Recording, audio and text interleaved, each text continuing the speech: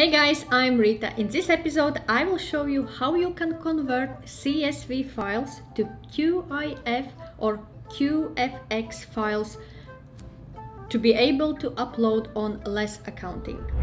So we need to change CSV files to QIF or QFX files so we can upload manually statements on LessAccounting. For example, for manually uploading, when we're going through banking section, to import these two types of files, we need to convert. So this is not highlighted, but actually there is a link. So when you click there, you will be brought to CSV converter.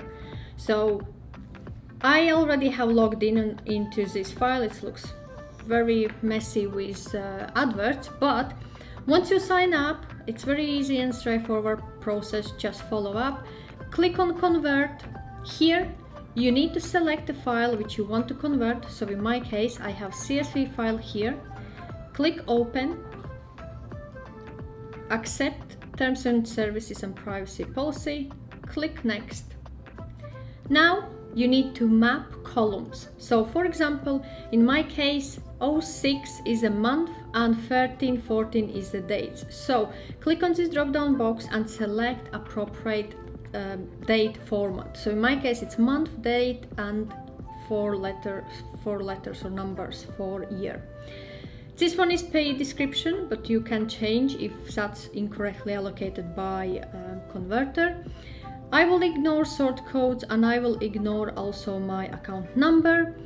This is credit and this is a debit amount, and this one is balance of my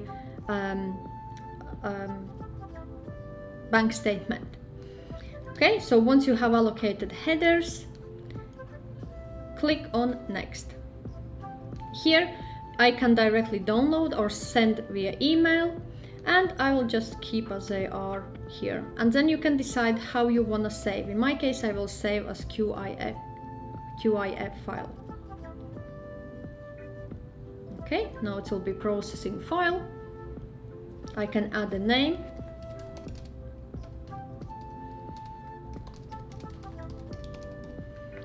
And click name, next.